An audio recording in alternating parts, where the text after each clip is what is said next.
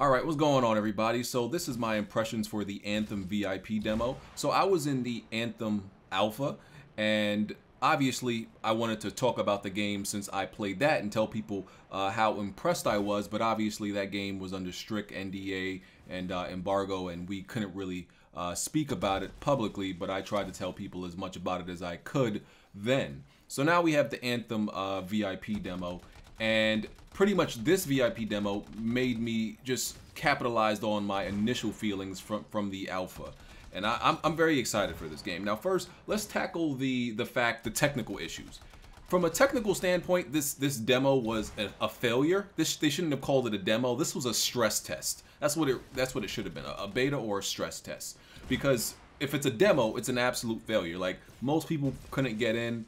I wasn't able to get in until like midday yesterday, right? So that's definitely a bad look, and it put a bad taste in a lot of people's mouth that this is a game that they were interested in, but they couldn't even get to play the demo. I believe the demo will go live again. The servers will go live again next weekend because they are currently down now as I'm speaking.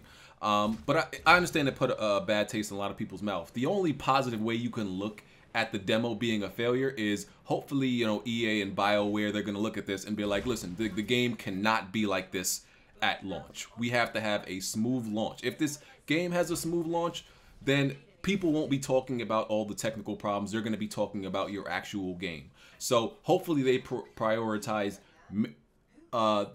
just solving any problems that stop people from getting an infinite load screen, stop anybody from not being able to you know, actually matchmake and get into the actual game. They need to focus on all that and stability. Now, getting to talk about the actual gameplay of Anthem, let me just say that yes, I'm very impressed by the game. I think the gameplay specifically is very, very fun, and it just feels amazing to play, right? And there's been a lot of comparisons on what this game is, right?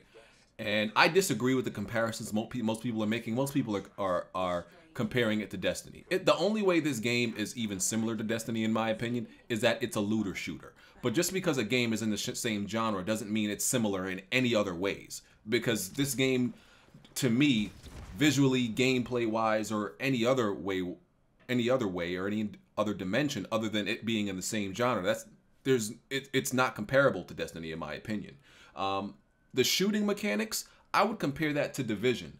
The traversal, I can't really think of a game that I would directly compare this to, other than to say, like, it feels like you've been given, like, Iron Man flight capabilities. That's how it honestly feels. And the visuals, I would compare it to Mass Effect.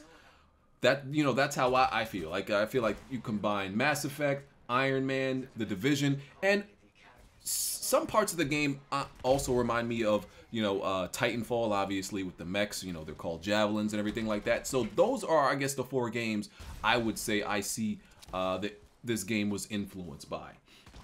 The hub world, I guess you can say, is another way it is comparable to Destiny, is the hub world. And I feel like these games in this genre have not really figured out hub worlds well. They haven't really designed great hub worlds, because the hub world in this game, even though it's a demo, we haven't seen the extent of it. I feel like the hub world is trash. The technical performance in the hub world is pretty bad. That definitely needs to be stabilized. You can't run in the hub world, which is a real pet peeve of mine, is when developers don't allow you to goddamn run for whatever reason. I can't see why you would not be able to run in that hub world.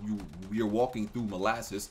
It moves so goddamn slow. I cannot stand it. They need to change that. I need to be able to run in the hub world. Besides that, I don't really see any real value in the hub world, besides, you know, it's a way to get from one place to one mission to another, and maybe just get some mission information, a little bit of story elements. That's what it seems like.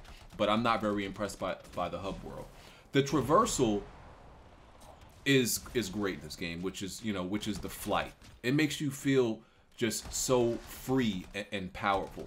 And some people, I think, downplay how significant and how much traversal can impact the game, because on Weapon Wheel last night I made the point that Spider-Man, for example, even Spider-Man had a lot of subpar side missions, or subpar missions in general, missions that weren't fun.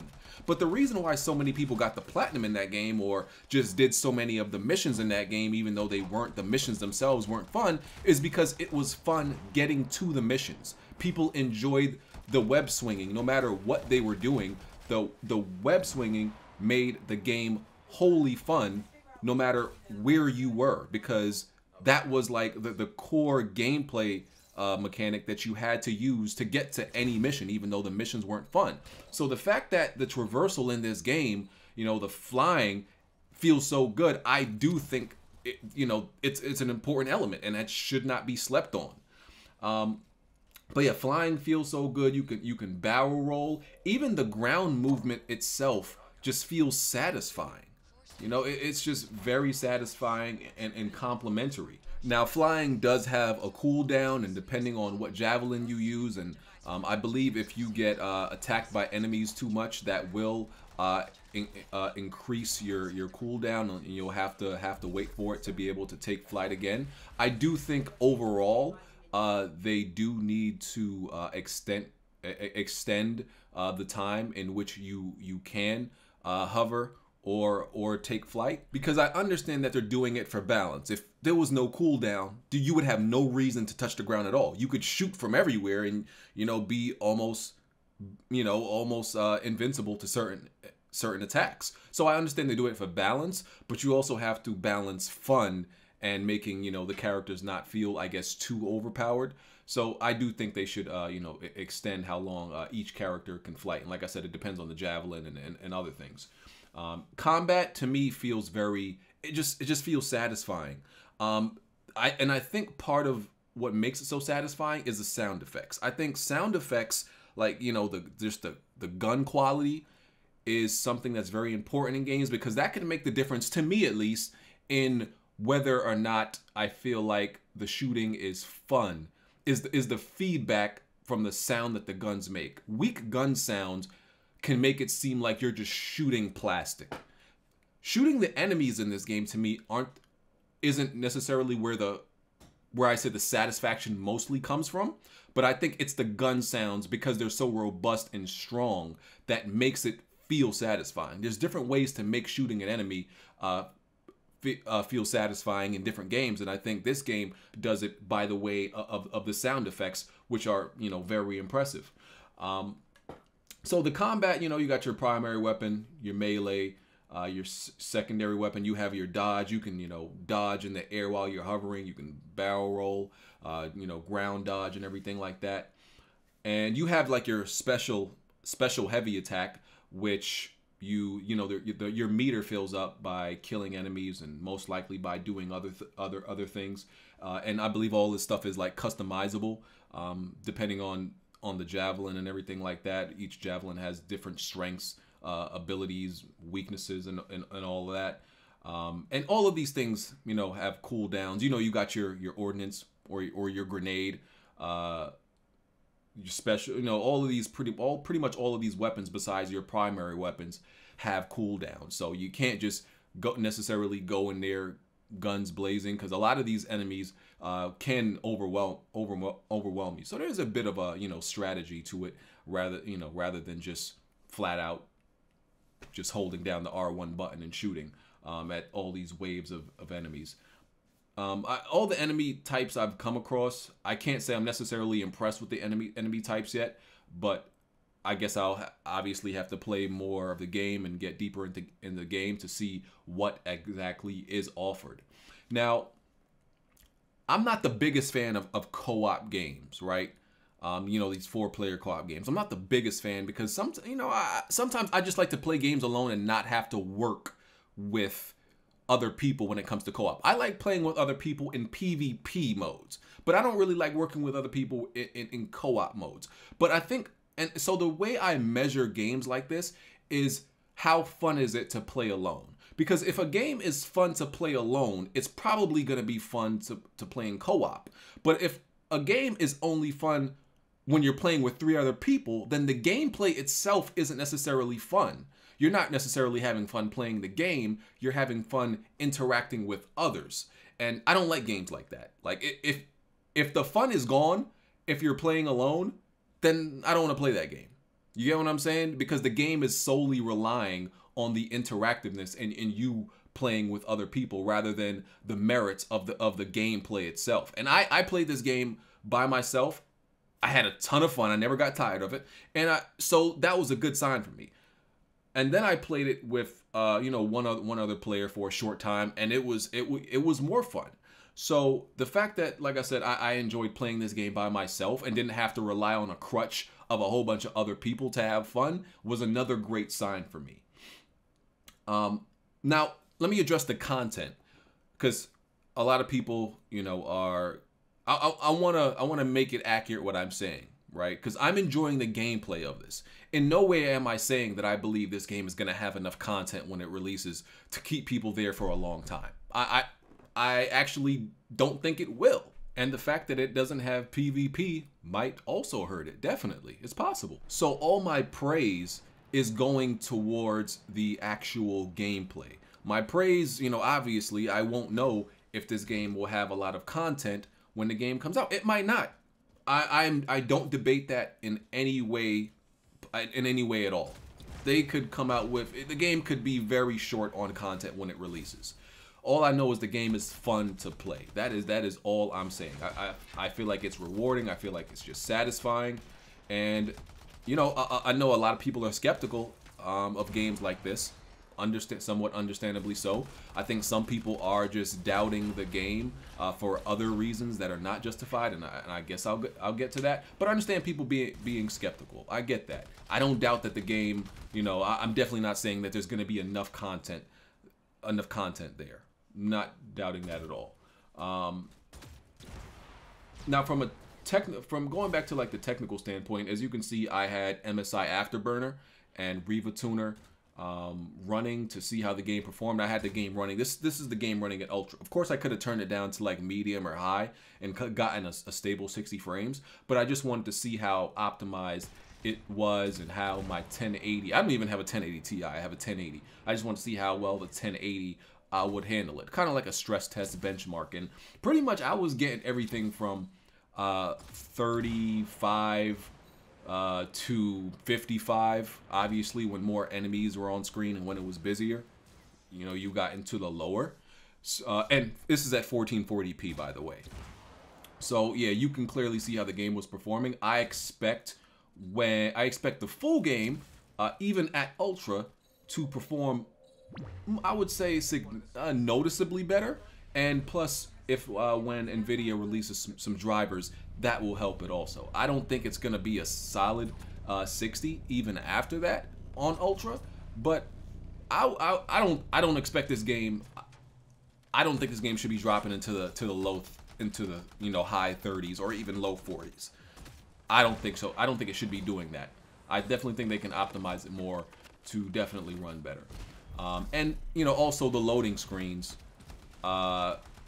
It doesn't seem like those are going to go away, because when you move into different sections of the map in the missions, you definitely have those loading screens, which we've been spoiled by a lot of games that, are very large and they don't have loading screens. So that is something that we expect moving forward. From 2019 on, we definitely expect games like this to not have loading screen, because we don't want to be interrupted. Right? We want it to be seamless, and a game like this would be better if it's seamless. I'm not saying no loading screens at all, but sometimes, in the same mission, you'll go from one part of the map to another, which doesn't seem like it even should have a loading screen, but it has one. And I like how they kept the HUD pretty minimal. It is not too much stuff on your screen that you have to look at. They kept it very minimalistic, which, it's very easy to put too much stuff on the screen in a game like this. And I think there are some settings that you can even make it more minimal, I believe. So, and the game looks visually gorgeous. I haven't even talked about the visuals yet. It just looks stunning. It looks crispy, clean. The environment, just the detail of the world, and just the vibrancy with the colors, everything pops. This is an absolutely gorgeous game. Absolutely gorgeous. Even, you know, the mesh, you know, foliage, all of it. The enemy types don't seem to be the most detailed. They do seem somewhat basic and generic in their design, but overall, the presentation of this game is gorgeous. The particle effects, lighting, shadows, all of it. It's beautiful. It's beautiful, man. It's just a clean, nice presentation.